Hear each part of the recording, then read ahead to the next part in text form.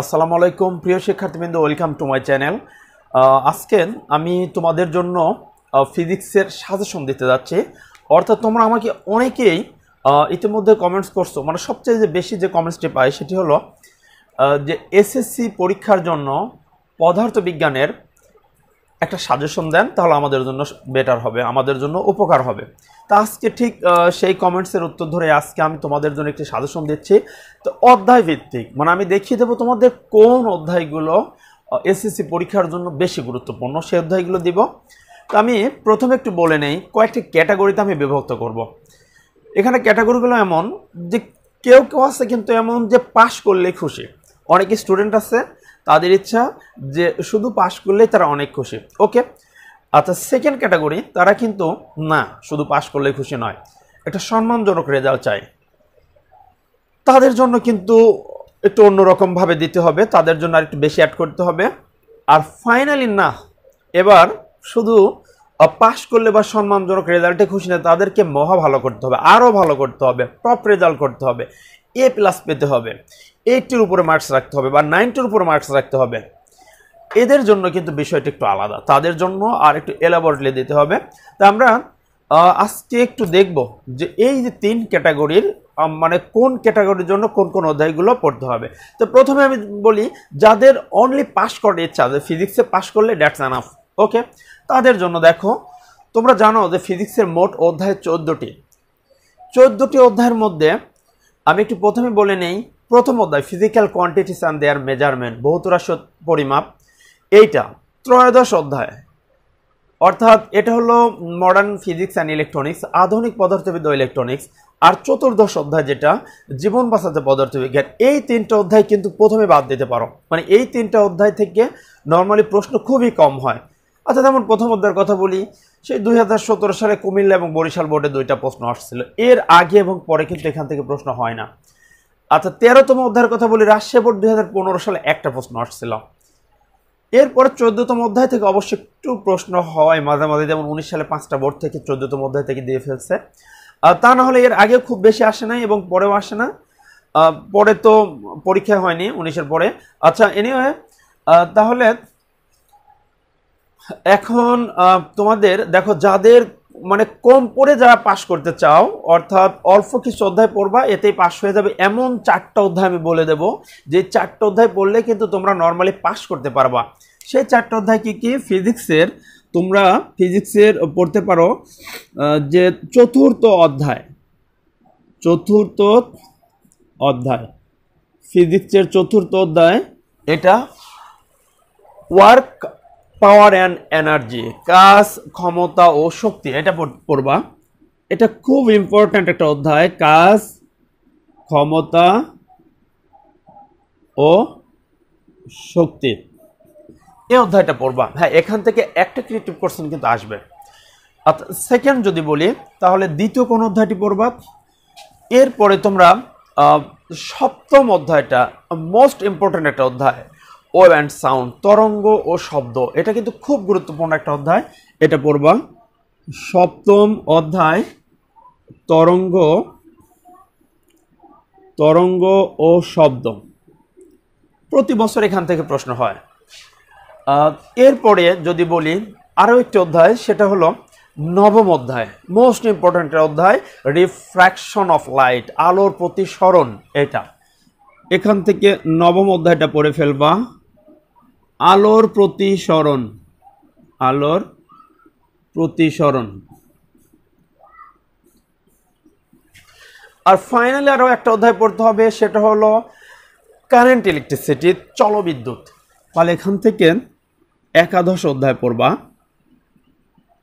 একাদশ অধ্যায় চলবিদ্যুৎ। এই 4টি অধ্যায় পড়লে আশা করি 4টা অধ্যায় থেকে 4 সেট প্রশ্ন কমন পড়বে। 4টি অধ্যায় কিন্তু আমি দেখেছি প্রত্যেক বছরই, মানে প্রতি বছরই কিন্তু এই 4টা অধ্যায় কমন থাকে প্রায়। তাহলে এখানে এই প্রশ্নগুলো যদি, মানে এই অধ্যায়গুলো যদি ভালো করে পড়ো, তাহলে পাশ করতে সমস্যা নেই, আশা করি ফিজিক্সে পাশ করতে পারবা, যদি এমসিকিউটা পাশ করতে পারো, ভালো করতে পারো। ওকে, এবার আমি যদি সেকেন্ড লেভেলে আসি, সেটা হলো যে পাশ করলে তারা খুশি নয়। একটু ভালো করতে হবে, একটু সম্মানজনক রেজাল্ট করতে হবে, সেটা যে A- বা A গ্রেড পেতে হবে এরকম একটা কন্ডিশন, তো সেক্ষেত্রে কিন্তু তাদেরকে আরও কিছু অ্যাড করতে হবে, এরই সঙ্গে আরও কিছু অ্যাড করতে হবে। তাহলে আমি যদি বলি যে এই 4টা অধ্যায় কাদের জন্য? পাশ করতে চায়, পাশ করতে চাই, ঠিক তাদের জন্য, যে পাশ করতে চায় যারা নর্মালি, তাদের জন্য অধ্যায়গুলো। আচ্ছা, এবার আমি এটার সঙ্গে আর 2টা অধ্যায় যোগ করে দেব, যে এর চেয়ে ভালো করতে পারবা, যারা নর্মালি A- বা A গ্রেড পর্যন্ত পেয়ে যাবা আরও 2টা অধ্যায় যোগ করলে। তাহলে সেই 2টা অধ্যায় কি? তাহলে আমি এখন এদের সঙ্গে আমি যদি আরও 2টা অধ্যায়কে অ্যাড করে দেই, সে অধ্যায় 2টা কি কি? তাহলে আমি এখানে এটা কেটে দিয়ে দেখো, এখান থেকে 5ম অধ্যায় যেটা states of matter and pressure, এইটা 5ম অধ্যায়। 5ম অধ্যায় আমি দিয়ে দিচ্ছি, এটা হলো পদার্থের অবস্থা ও চাপ। পদার্থের অবস্থা ও চাপ, পদার্থের অবস্থা ও চাপ, এটা অনেক গুরুত্বপূর্ণ একটা অধ্যায়। যারা একটু ভালো করতে চাও, মানে পাশের চেয়ে যারা ভালো করতে চাও, তারা অবশ্যই এই অধ্যায়টার সাথে অ্যাড করে নিতে হবে। এখান থেকে কিন্তু বরাবরই প্রশ্ন হয়। আরও একটা অধ্যায় বলবো, নেক্সট অধ্যায়টা যেটা 6ষ্ঠ অধ্যায়, ইফেক্ট অফ ম্যাটার, বস্তুর উপর তাপের প্রভাব। অর্থাৎ তোমাদের যেটা 6ষ্ঠ অধ্যায় আছে, বস্তুর উপর তাপের প্রভাব, এই অধ্যায়টা যদি তোমরা যোগ করো, 6ষ্ঠ অধ্যায়,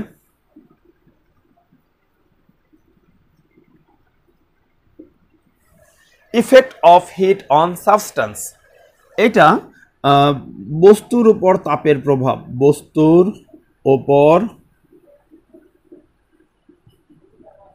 তাপের প্রভাব, এইটা।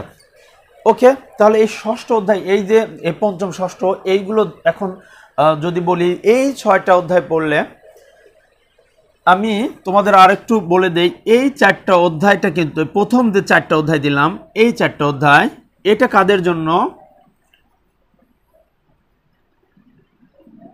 পাস করতে চায়, যারা পাস করতে চায় তাদের জন্য।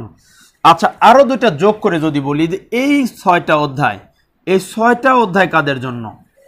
তাহলে 4টা অধ্যায় পাস করতে চায়, আর এই 6টা অধ্যায় যদি বলি কমপ্লিটলি, এখান থেকে শুরু করে এই পর্যন্ত, যে এই 6টা অধ্যায় কাদের জন্য? এই অধ্যায়গুলো যারা ভালো করতে চায়, মানে সম্মানজনক রেজাল্ট, আমি এটাকে বলতে পারি একটা সম্মানজনক রেজাল্ট।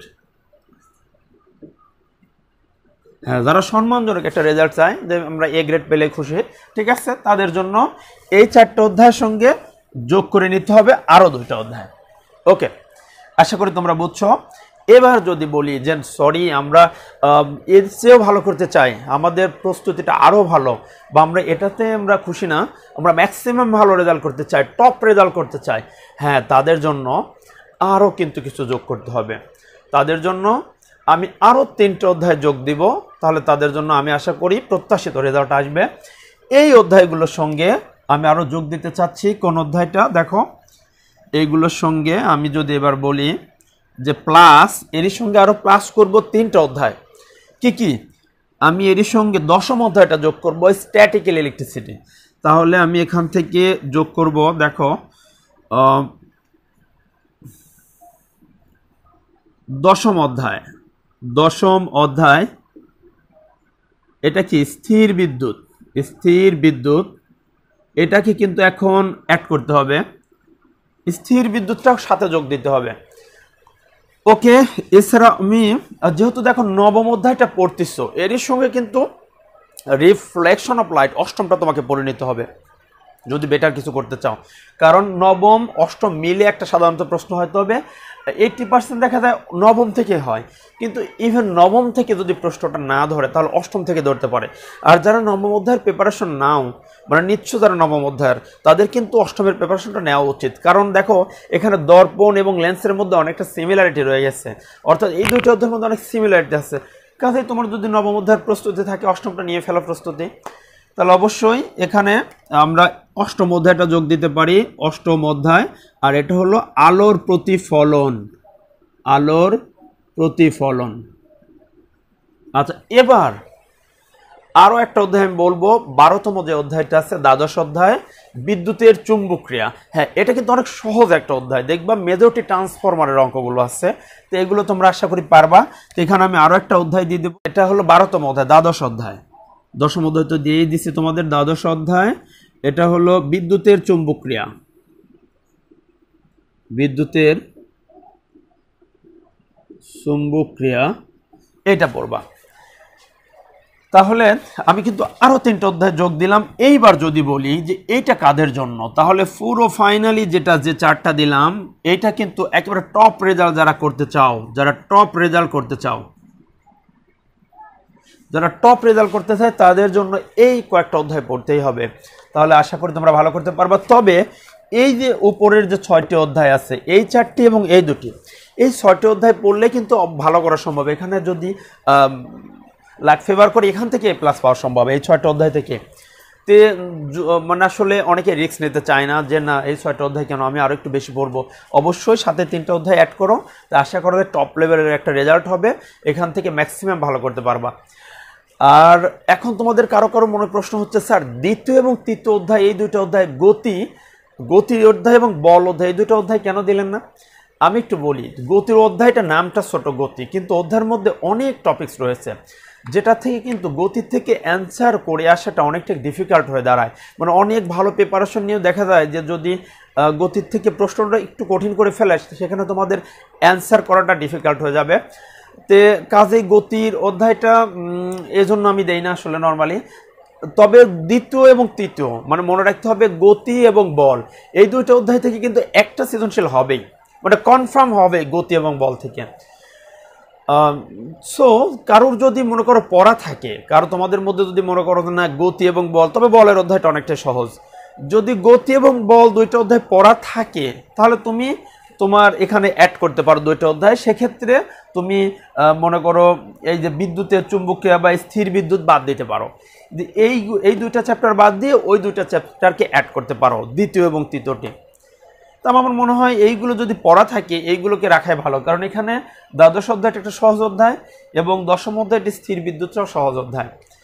তা আমি তোমাদের মোটামুটি এই অধ্যায়গুলোর কথা বলে দিলাম, এভাবে পড়তে থাকো, আশা করি ভালো করবা।